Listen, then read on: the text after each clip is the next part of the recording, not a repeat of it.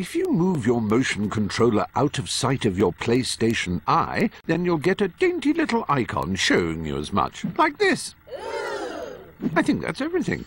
Oh, one last thing. If you have a party of your sack chums around and you need to swap motion controllers about, hold down the Start button for 3 seconds,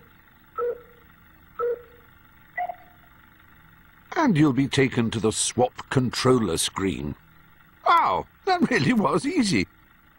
And don't forget, my motion-controlled mate, if you need a reminder of the controls, just head over to the Tutorials menu.